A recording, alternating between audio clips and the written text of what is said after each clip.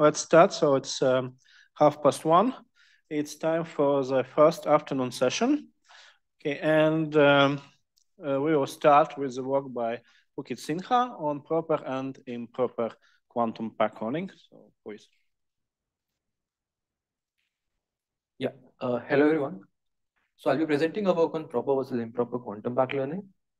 So let's start with a simple device characterization scenario. So say you're given a device with n ions in the ground state.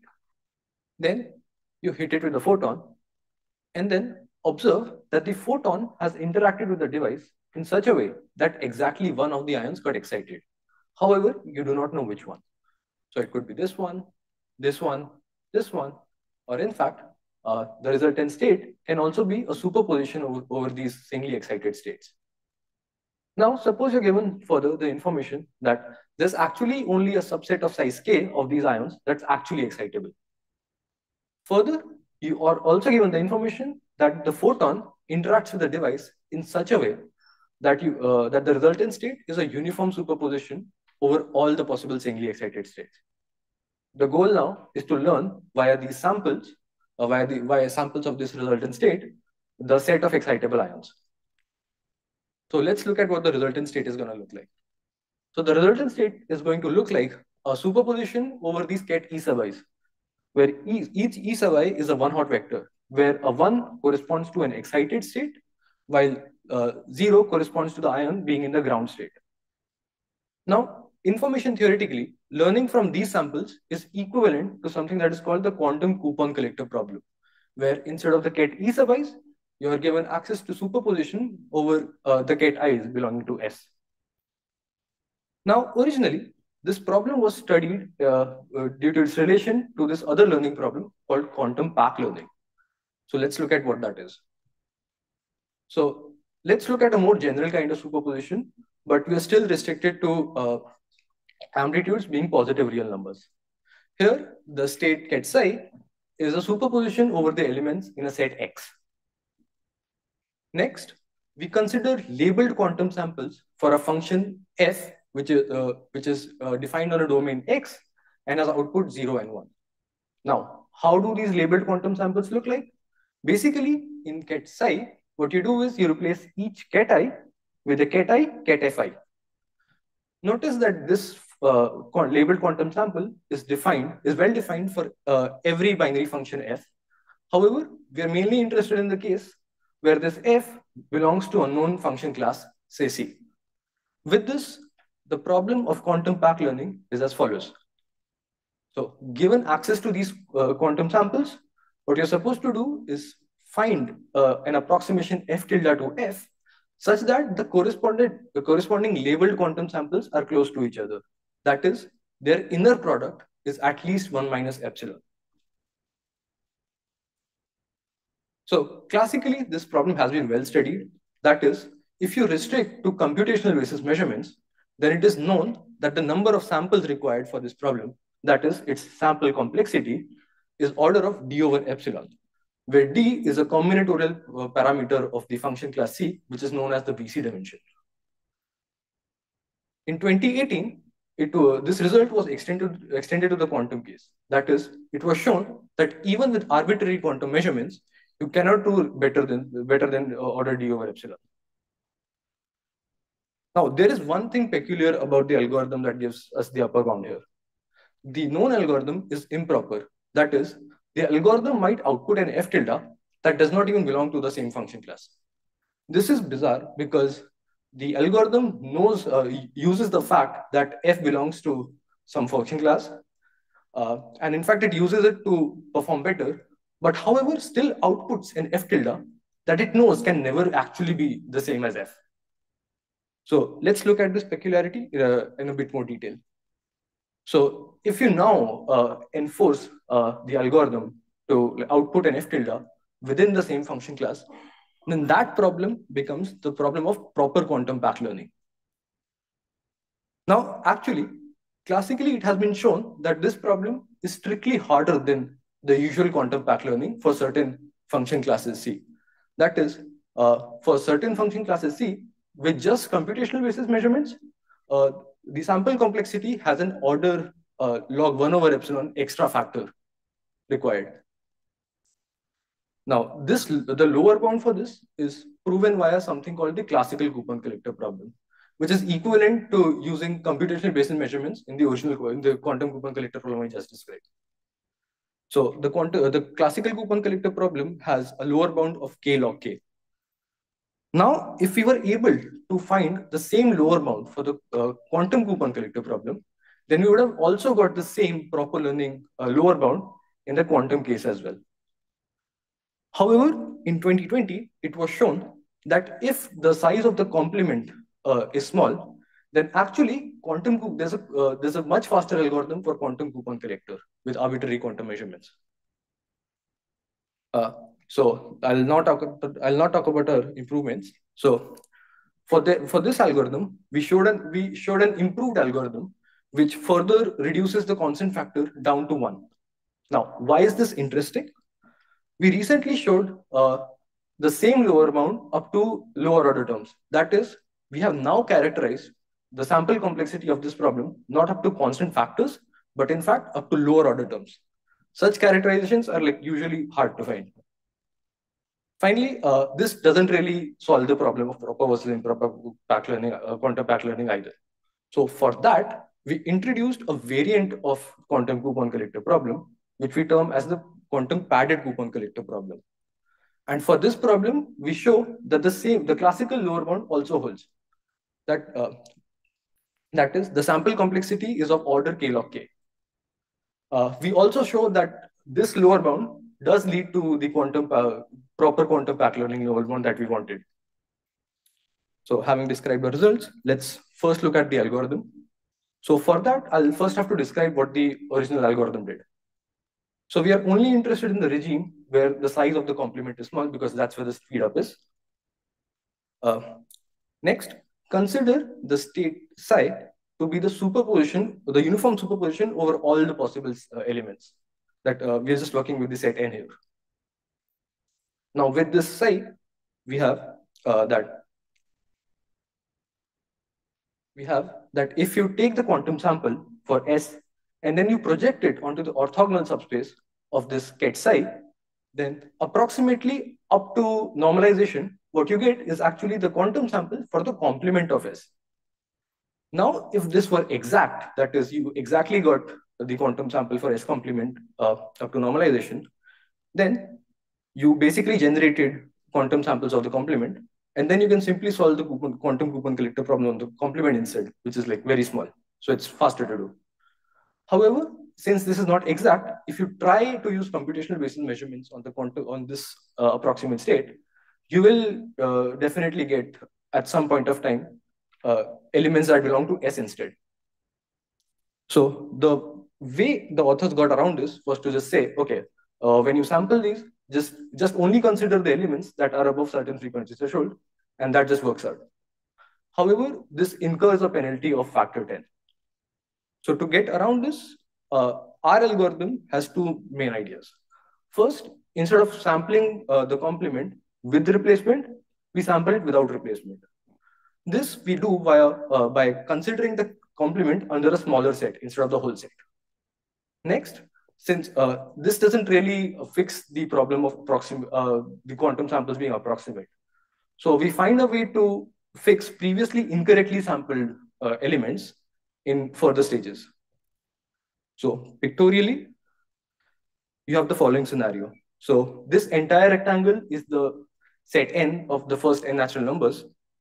Then the rectangle on the left side is the set S. So definitely the remaining one is S complement. And the blue region is kind of like the set you currently believe to belong to the complement, right? So now again, since you're making mistakes, there's going to be mistakes in this as well. So there might be a small region, which we are referring to R, that might have an intersection with S. Apart from that, there are some elements you just don't know belong to this blue region, to the complement. So those are in the red region as well. So this R we refer to as the rogue elements, which we have sampled so far, but actually lie in S, but we think they lie in the S complement. While C are elements we haven't seen at all so far. So having described this, let's look at the algorithm in a bit more detail. So the algorithm starts with the entire thing being in the red region and the blue region being like very small. So in each iteration, you ask for a quantum sample, and then you ask whether it belongs to the red region or the blue region. Okay. So if it belongs to the blue region, then that's basically a projective measurement. Then you have restricted yourselves to the intersection of S and the blue region. That is, now you have a quantum sample for the region R. So if you just sample it, you'll figure out, okay, this is an element I incorrectly sampled earlier. The other possibility is that you measure it to be in the red region. So if you measure it to be in the red region, then all you need to do is take the complement of S with respect to this U, which we do via projective measurement.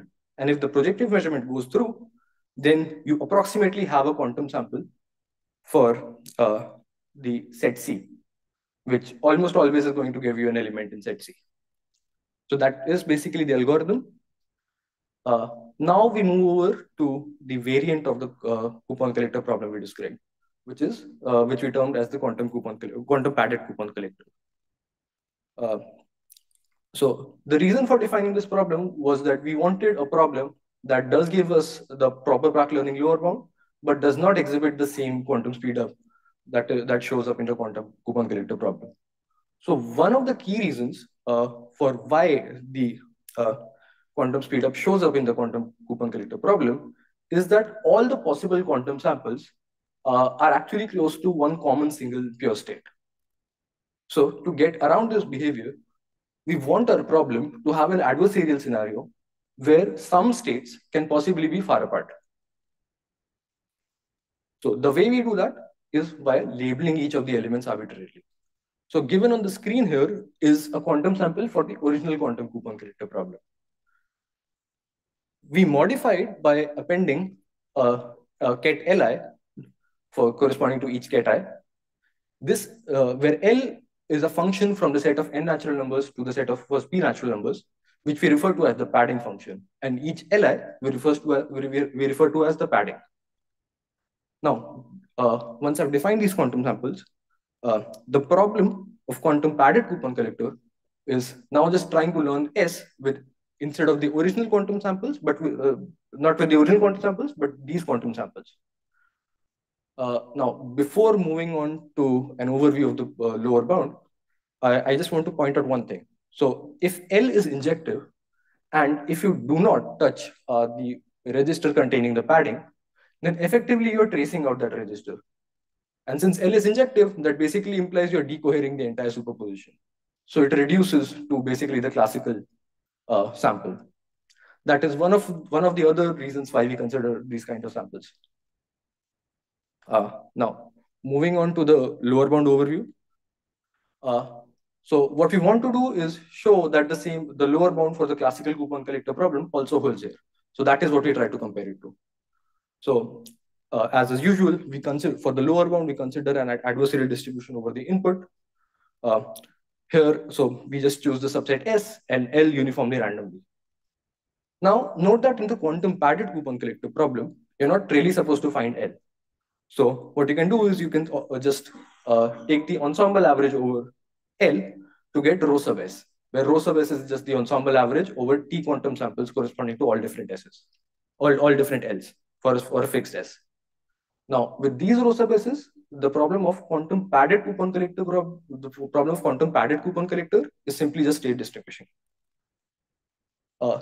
Next, we found that if you apply the Fourier transform onto each of the padding registers, then the state that you get is block diagonalized.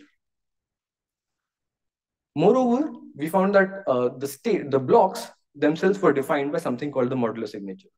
That is, basis states belonging to the same block have the same modular signature. Further, we found that the support of this modular signature, like support in the sense, so modular signature is like a sequence of elements, and the support is the set of indices where it's non-zero. So we found that kind of counts as a proxy for a set of elements that have been collected in the classical coupon collector process. So what do I mean by that? So for any block, for any non-zero block belonging to rho sub S, the probability of sampling that block, for that block, the support is always a subset of S. Next, the probability of sampling that block, not just that block, but overall sampling blocks that have support some fixed subset S, that is approximately equal to the probability of sampling S in the classical coupon collector problem. Finally, we also found that the blocks corresponding, so non-zero blocks corresponding to the same modular signature but across different S's, they are basically indistinguishable. So that basically says finding the, measuring the modular signature is basically all you can do to distinguish these states. So that's basically end of the lower bound overview, and we're near the end of our talk. So to summarize, we have demonstrated improved and adaptive algorithm for quantum coupon collector. For comparison, the original algorithm was sequential and non-adaptive. Ours is still sequential, but we have an adaptive element now. Next, we introduced the quantum padded coupon collector problem, which has helped us show the proper quantum backlearning lower bound.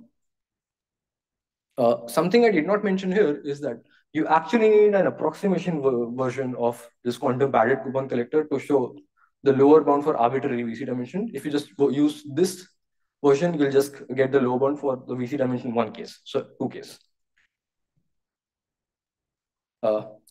Next, the specific function classes for which we show the lower bound are the padded function classes, which are something which we refer to as the padded function classes. Finally, so the function classes that we show the lower bound for is actually a much smaller subset than what is known classically. Now, recently, it was actually characterized for exactly which function classes show the separation of proper and improper learning. However, this separation is still, like this characterization of exactly which concept classes show the separation is open. So that is the end of the talk. Thank you, everyone.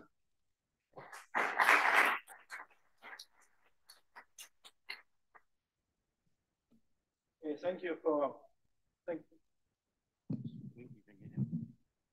thank you for your interesting talk. So we have some time for questions.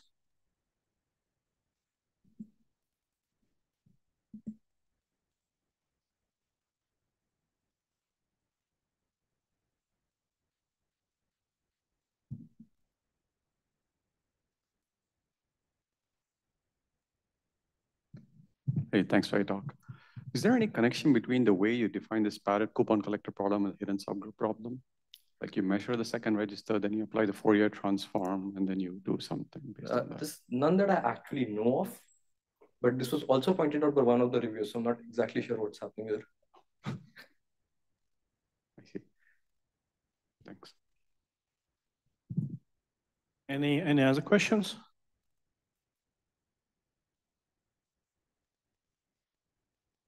Okay, I have a couple of questions myself. So the first question is, so I don't really often see that you characterize complexity up to a constant, not up to a constant factor, but including the constant factor.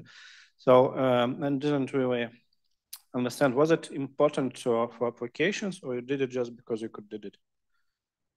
I mean, kind of both. So like for like practical purposes, although this is like a toy model, but like for practical purposes, I guess like constant factors do matter for data, right? And for theoretical, yeah, this is just a way to showcase that our techniques are actually very tight. Okay, thank you. And my second question would be, so do you think that your technique of adding extra padding can be used for some other problems beyond coupon learning? Would it be interesting? I mean, I do think so. So basically, if you add this padding in the classical case, that doesn't really impact hardness in any way because you can just get rid of it. However, in the quantum case, we do see that the padding effectively sort of decoheres the samples. So it might be useful in other cases where you want to like work with quantum representations of classical data and want to show hardness results. Okay, thank you. And so maybe any other questions from the audience? Okay, if no more questions, then let's thank the speaker once more.